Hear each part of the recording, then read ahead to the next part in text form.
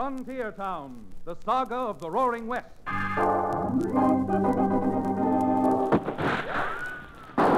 Frontier Town. El Paso, Cheyenne, Calgary, Tombstone. Frontier Town.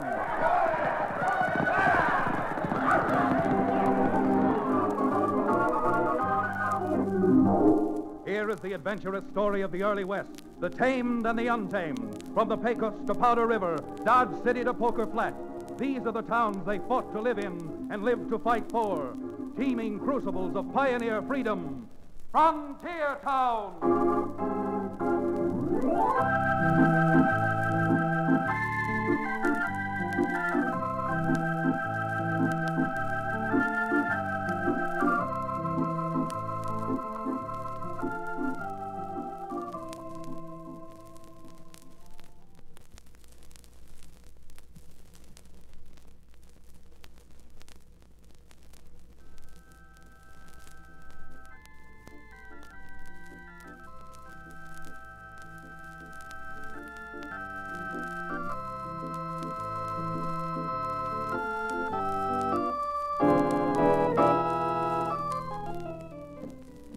You know, down in Dos Rios, that's the little frontier town I come from and where I'm the only lawyer, the law business certainly takes many a peculiar turn. Folks seem to come to a cowtown lawyer like Chad Remington, that's me, for almost any kind of advice, and for help in almost any kind of trouble. And trouble, believe me, we have a plenty out on the roaring, roistering frontier. Of course, a lot of our troubles aren't brought to me. They just happen. Like the trouble we had just a few weeks ago. Mister, that was bad trouble. Real bad trouble.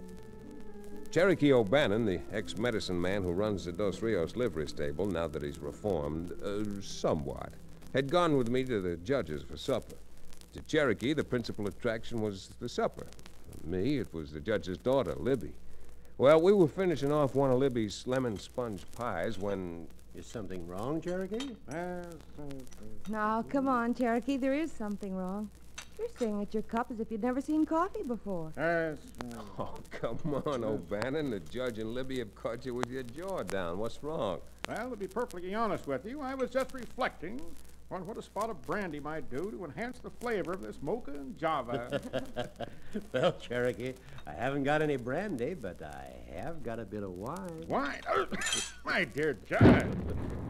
Chad, it sounds as if there's trouble down in town.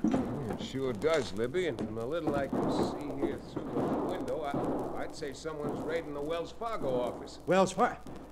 Libby, you stay here. Cherokee, get the judge's rifle off the wall. Let's get going fast.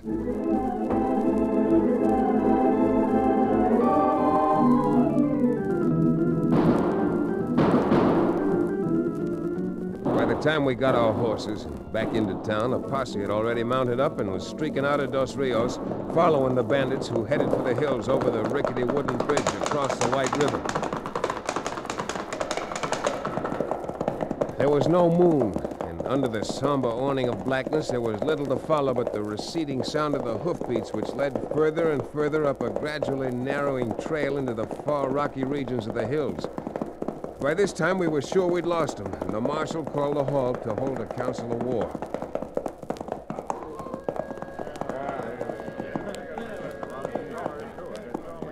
Well, Marshal, what do we do now? I can't say right off, Judge. And I got a pretty good notion that the leader of that bunch was Ab Cleaver. He's been pulling raids not too far from here lately. Well, even though I've heard this Cleaver gent is as smart as a rattlesnake backed into his hole, I think he's making a mistake this time. What do you mean, Cherokee? Well, Marshal, I think Cherokee means they've ridden in a sort of a cul-de-sac, a bottleneck. Because except for Lars Peterson's ranch, there's nothing back up in those hills but rim rock that runs straight up, and the headwaters of the White River. Chad, I do believe you're right. Once they ride past Peterson's ranch, they literally have their backs to the wall, and we can starve them out. Well, I'll be doggone. Derned if you're all not right. Mac, you take 4 men and crawl up to the rim behind them 2 creeks up there that flow into the river. Half a dozen of you other fellas go with my Chief Deputy Andy Thomas and form a half circle down here. The rest of us will go back to town, get some more ammunition and rifles. We'll be back up here by sunup to give you some relief and close in on them blasted crooks.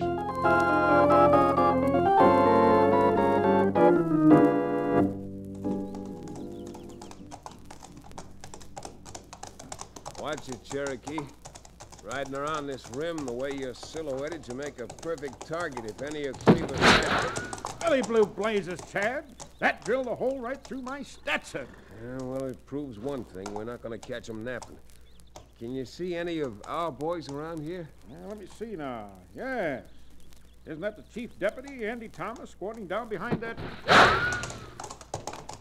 Come on, Mr. O'Bannon. Your hat's so full of holes now it's starting to look like a beehive. Then believe me, I'm no honey. Or am I?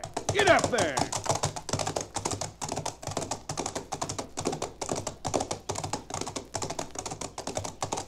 Oh, boy. Hold it. Oh. Yeah. Anything happen, Andy? Nothing but that sniping. Can you see them down there? Nope. Just a puff of smoke when they throw a shot up here. Well, the marshal said he'd be up with some lunch for you around noontime. But meantime, here are 2 extra rifles, 300 rounds of shells, and a spyglass the judge's father used at Gettysburg. Oh, thanks, Chad. And tell the marshal not to forget a plug of my chawing tobacco. We're all up here for gosh knows how... Chad, ain't you listening to me? Oh, I'm sorry, Andy. I was looking down to where they've got Cleaver and his gang sewed up. Without ladders, they'll never be able to get up here, but they could move off to the east a few hundred yards and come up behind the Peterson place. If they did, with what supplies they could get from there, this siege might last for months. I'd like to see them try it. Lars Peterson and Helga are about the 2 most stubborn Swedes I ever encountered. Wouldn't buy a bottle of my rattlesnake oil for 2 bits. Now, they'd fight Cleaver and his whole gang to a fairly well. Well, just the same, I think the thing to do is to go back to town and call a little strategy meeting. What we've got to do is figure every possible move Cleaver might make and have some counter tactics ready. Well, can't lose nothing by getting your heads together. Just a few heads. There isn't a person in this entire valley who has the time to spare 2 months until Cleaver's starved out, if he does manage to get some supplies. Confound that nefarious, no-good nitwit. When I get back to town, I'm going to write Mr. Stetson a letter. What we need out here is a hat that's bulletproof.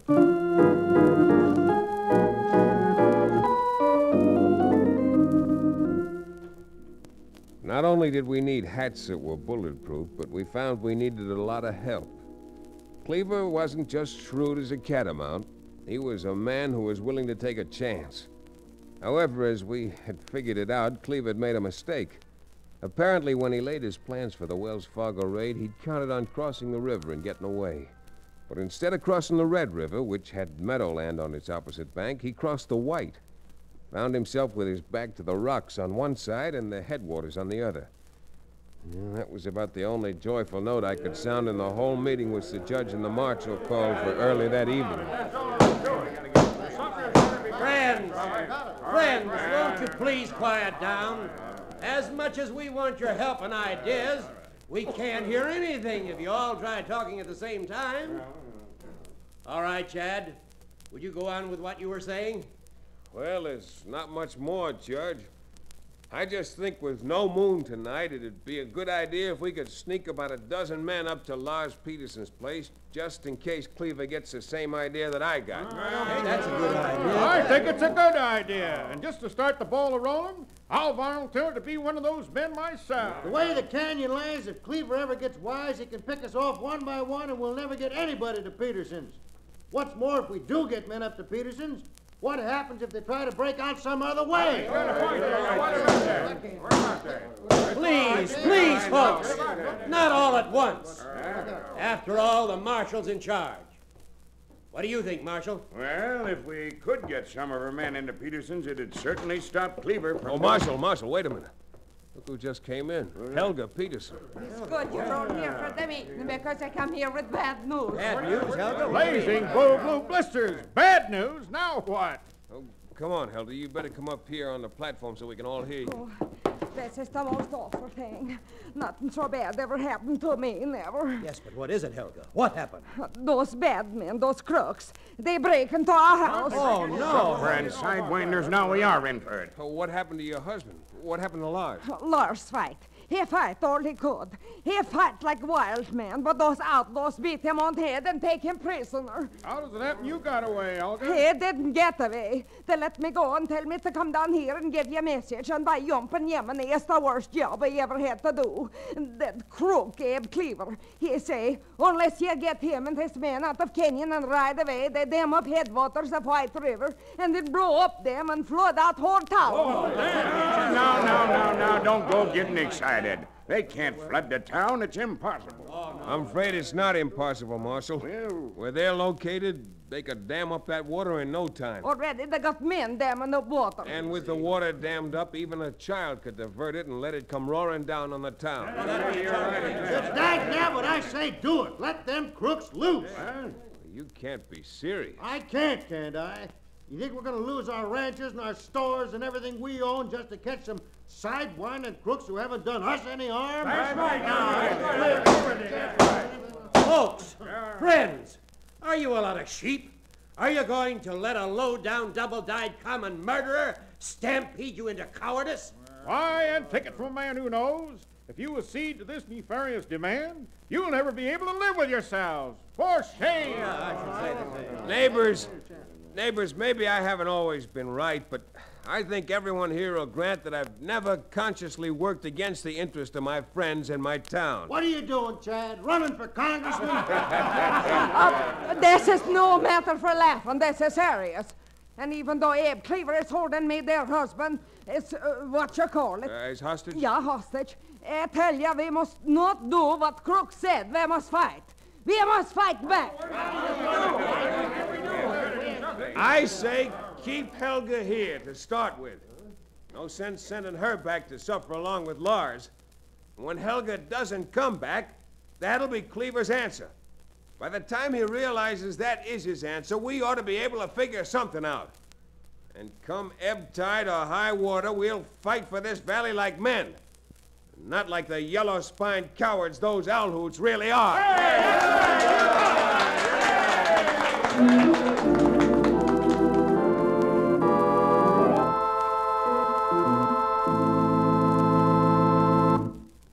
We'll return to the second act of Guns of Wrath, our exciting frontier town adventure, in just a few moments.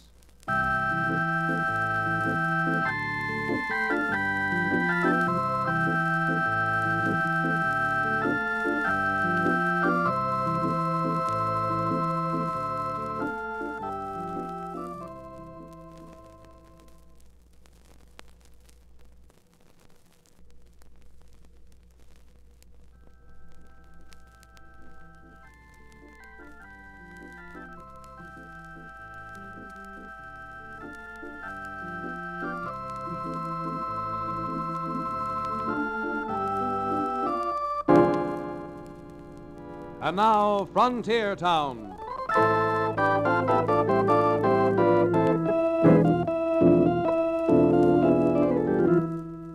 Like I said before, this was trouble. Real trouble. And even though I did pull a politician's spellbinding trick assuring everyone that we'd fight back successfully, I honestly didn't think Ab Cleaver would do any more than dam up the water to frighten us. And that was because I didn't know Ab Cleaver. As I learned later from Lars Peterson, Cleaver didn't wait very long. Scarcely an hour after the time he figured Helga ought to be back with our word of acquiescence, Cleaver walked out to where his men were gathered around the Willowbrush Dam they'd built. Well, Ab, the old lady get back? No, we ain't gonna wait. I'm gonna show him that when Ab Cleaver says something, he means it. It's okay with me, boys. Me and the boys already got the powder planted under the dam. All we gotta do is light the fuse, and 10 million gallons of water will come rushing down on Dos Rios like it was Judgment Day. Well, what are you waiting for? You got matches, ain't you? Light the fuse. You know something, Ab? This is gonna be more fun than the 4th of July. She's lit, boys. Now steady. All right, come on.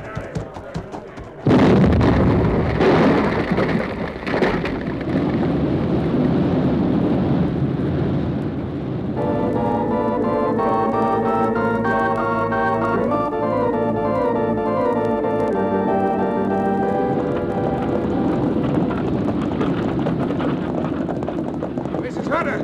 Head for those rocks up there!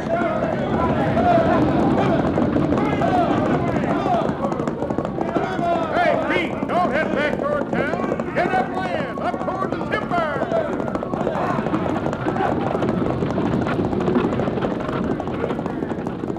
Bessie, give me the baby and follow me. Meet you up on Square Top.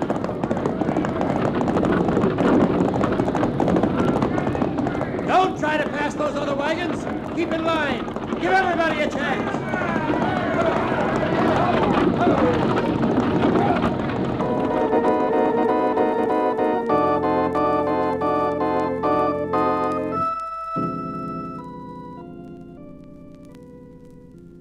Yep, Ab Cleaver crossed me up, and Dos Rios was underwater. But the strange thing was, and we could see it from our vantage point up in the rocks of Crow's Nest, the town wasn't wiped out. Far from it. It was just as if the river had swollen in a flash spring flood, flowed over its banks, and covered the streets of the town with about 3 feet of silt-filled, muddy water. Now, the judge, Libby, Cherokee, and I pondered this. Tried to figure it out as we looked down on the sodden town. Why, this is no worse than that spring flood we had when I was a little girl. Maybe not even as bad. No question about it, Libby. And I, for one, can't make it out. You think Cleaver figures that with only a few feet of water, we'll go back into town? And then he let the rest of it loose and really drown us? Well, with a man like that, I suppose anything's possible. Well, not this time. Because if he had wanted to drown us, he could have done it in the first place. By George, you're right. And what do you make of it, Chad? I don't know exactly, Judge, but I'm sure there must have been some reason for it. Just trying to put myself in Ab Cleaver's place and figure out what he could possibly have had in... Doggone it, I think I got it. Got it? Got what? You see? See way down there, just kind of picking their way into town? You can just barely make them out. There's 8 horses, and I reckon they got 8 men on their backs. I see them, Chad. But who are they? What do you think they're up to? Well, unless I miss my guess. And you missed plenty this trip. Well, those men are Ab Cleaver and his gang. If they wanted to get away, they wouldn't be heading back again toward town. Is that right? Yes. I guess so. But what do you... I think they let loose a portion of that water to clear the town. And now that the town's cleared, they're going back in, completely unmolested, to help themselves to anything and everything they can find. Of all the obnoxious, audacious, dastardly things. Here we are, way up here, and if we start down toward town, they'll be able to pick us off like flies. Common house flies, of course, not the horse fly, who is quite sagacious and wary. Chad, can't we do something? You bet we can. Now look, we're up here on the high ground just as they were, except that we're up on the headwaters of the Red River. Yes. So what's to stop us from pulling the same trick they pulled and threatening to let the whole Red River down on them unless they give up? After the unfortunate advice you gave everybody, Chad, already, do you think that you have any influence left with them? Well, maybe not, but I never yet ruled a man off for trying. So what do you say? Let's get down off these rocks and over to the mesa where the rest of the folks are gathered.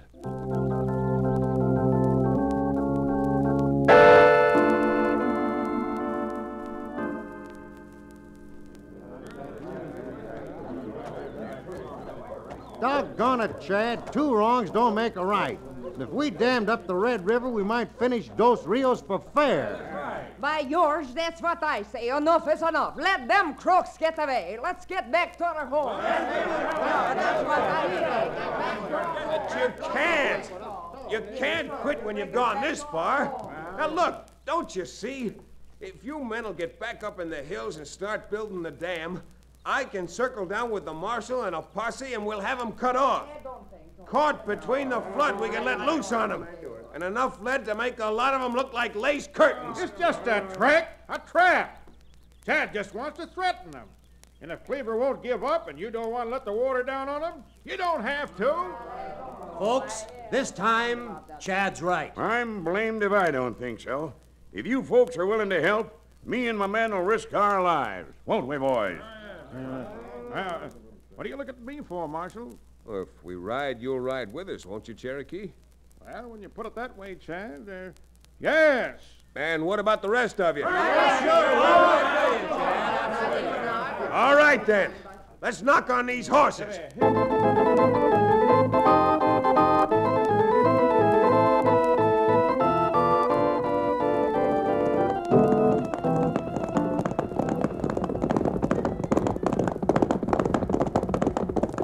Rein up, men. This is as far as we go.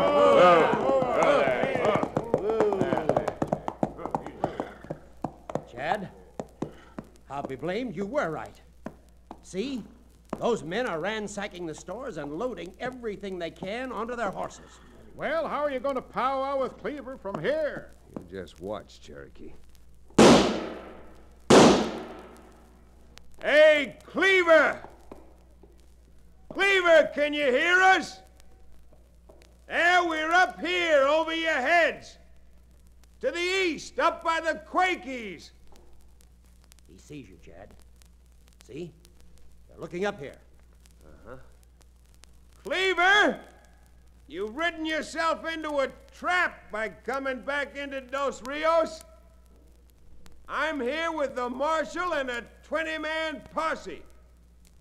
The rest of the town is back up in the hills. They're all set to let the Red River roar down behind you. Now, if you got any brains at all, you'll quit. This is the marshal, Cleaver, and we're giving you just 1 minute to make up your mind. Well, I'll be hanged. I'll take that back. I'll be blamed. You see them? They've all got their heads together, talking it over.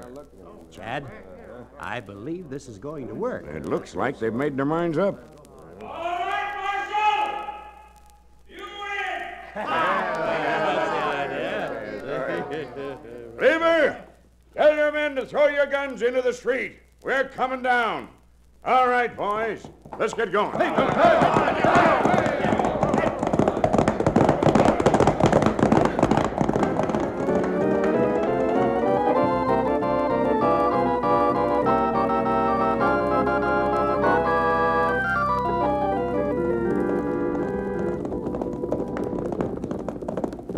Well, we sure were feeling good. Me in particular, as we threaded our way through the aspens, came out in the lane on the back of High Baxter's ranch, and headed through the water and mud into town. A few seconds after the marshal told the boys to spread out, Split up, boys! Cover both ends of the street. Cherokee suddenly nudged me and pointed to something. Chad, isn't that someone trying to get away through the alley? You're doggone right it is, and if I'm not mistaken, it's Ab Cleaver. Come on, Cherokee. I'm sure gonna need your help.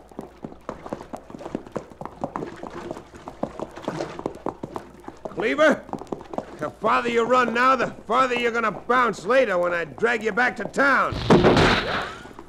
Oh, so that's the way you want to play, huh? Chad, you're wearing your gun. What's the matter with you? Perforate that prodigious poltroon. Nothing doing, Cherokee. I got plans for that buzzard.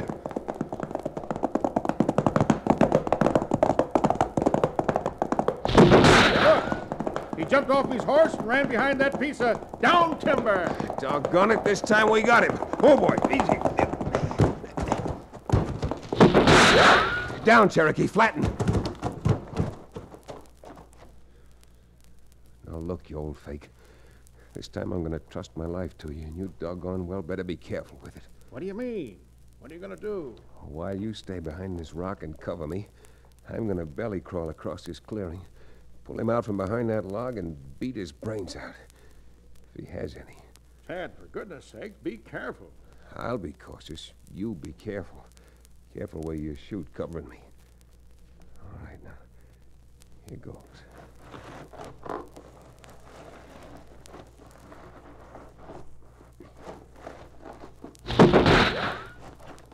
Makes 5. Chad, look out!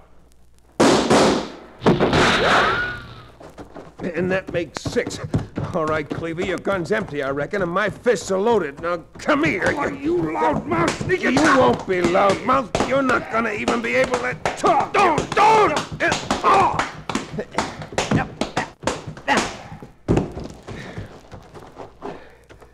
All right, Cherokee. I bruised my knuckles on this polecat's chin. You grab him and sling him over your horse. They're going back to town loaded with skunk.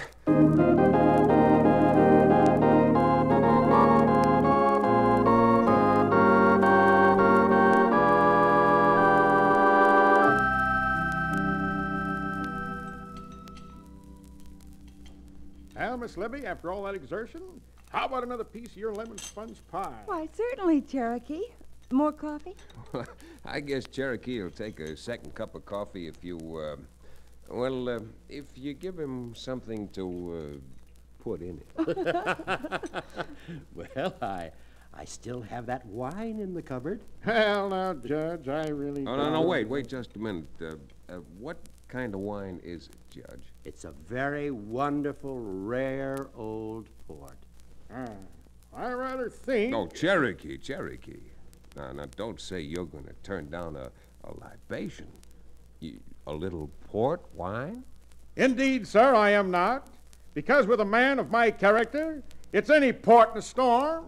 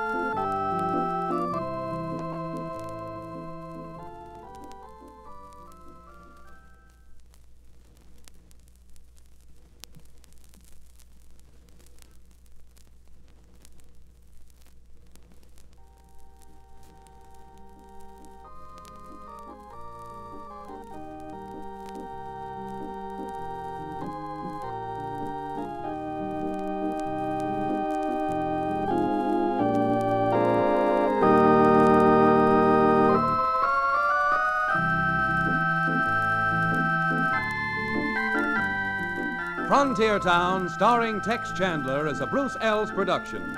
Story and supervision by Joel Murcott. Direction by Paul Franklin. Music written and played by Ivan Ditmars.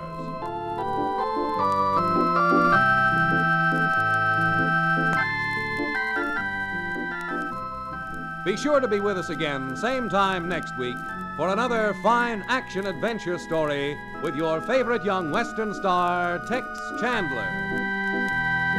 And now this is Bill Foreman telling you that Frontier Town came to you from Hollywood.